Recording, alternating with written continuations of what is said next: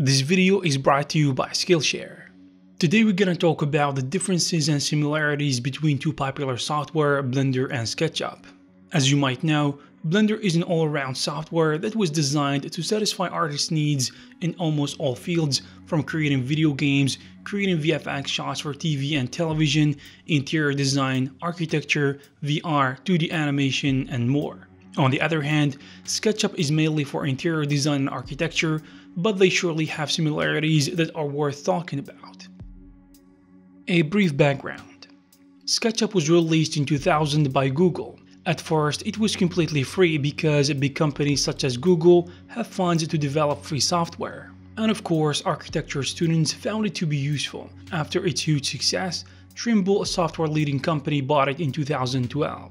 On the other hand, the story of Blender started with Ton Roosendaal, who was working at a company called Neo Geo in Netherlands. In 1995, he started his own project for developing in-house software. In 1998, however, Ton Roosendaal developed a company called Not a Number, which aimed to develop Blender to sell it for profit. He received investments, but could not make the necessary sales, so Not a Number went bankrupt. By then, Blender had developed a loyal following of users who didn't want to see Blender die, so Ton created Blender non-profit company after its fans collected $100,000 to buy it from investors. And that was just the beginning, as Blender continued to grow with the support of donations from people who loved it. Furthermore, independent developers are always working and building new features and add-ons to make it better for the community. So why use Blender or SketchUp?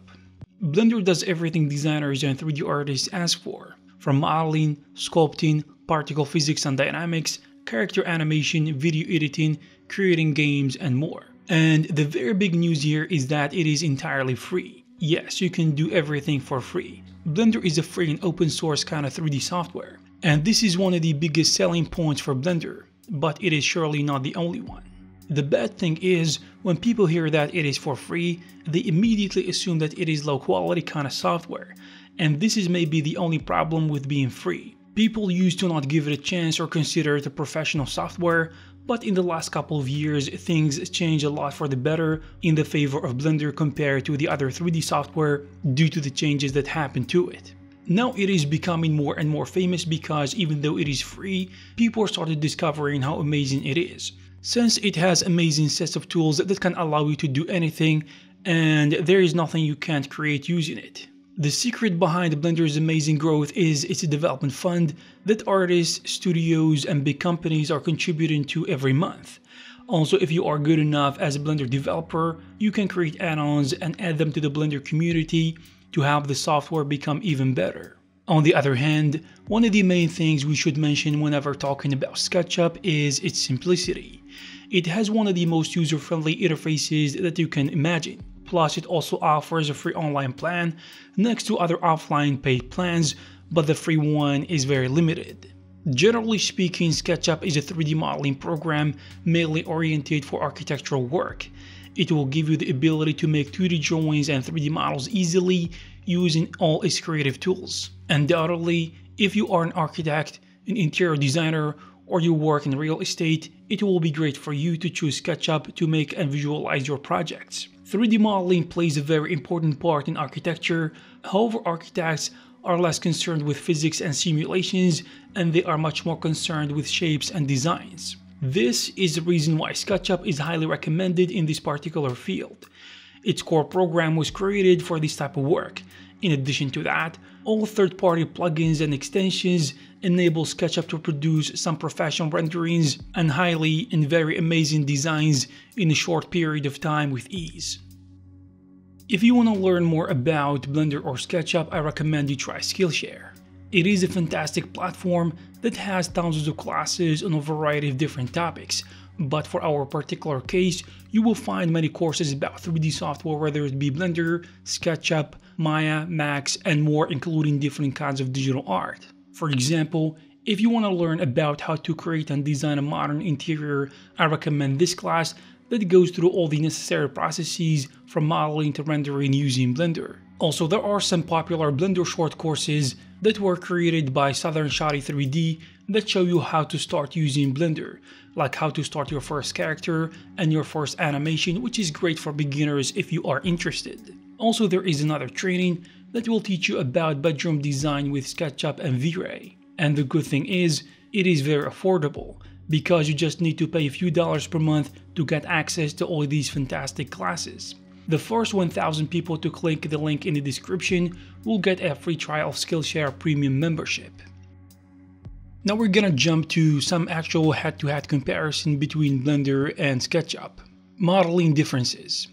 SketchUp is oriented for architectural and design modeling because it is equipped with very suitable set of tools.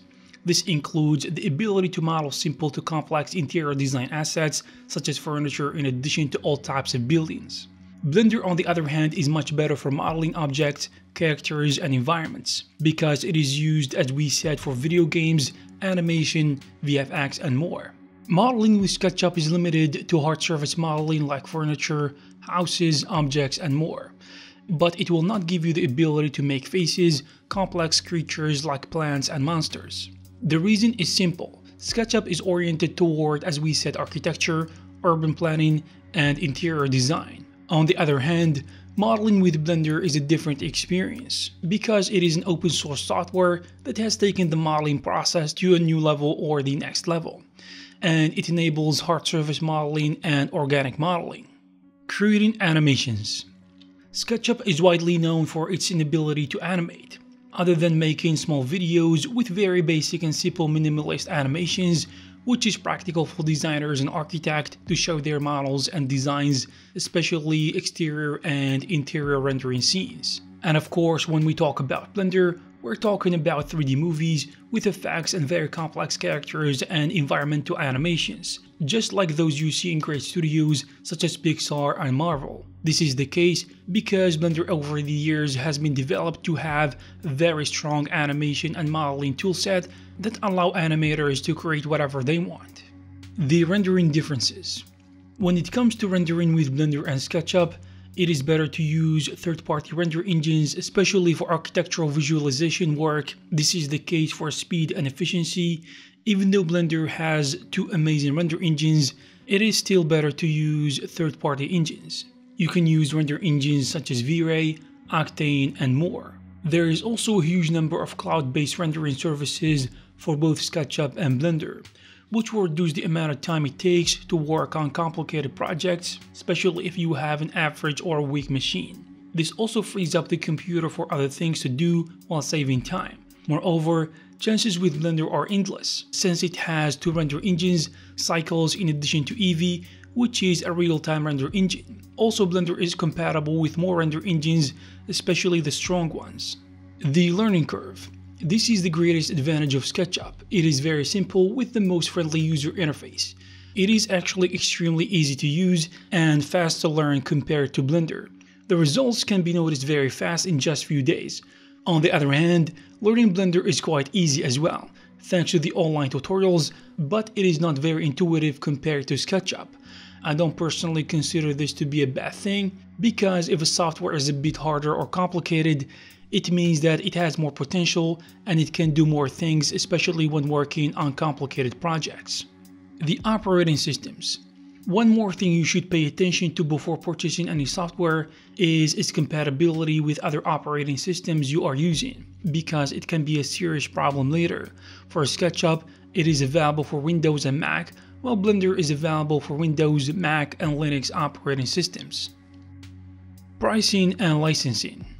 SketchUp has different sets of plans, ranging from plans for students, professionals, and companies, so I suggest you take a look at it yourself. And of course, they range from free options to paid ones. Blender, on the other hand, is open source in addition to being completely free. But if you want to get your hands on add-ons, you can find some of them for free, and the best ones are usually paid. Some final thoughts.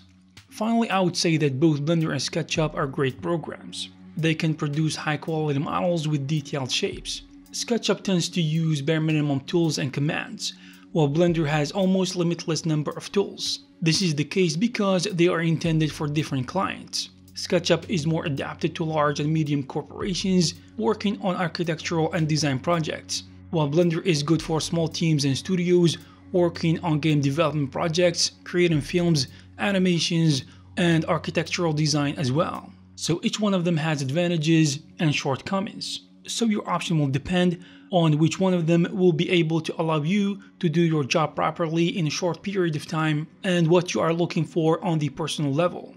I hope you found this video useful. If you did, please give it a thumbs up, leave a comment down below to let us know what you think. Also, you can check some of our previous videos.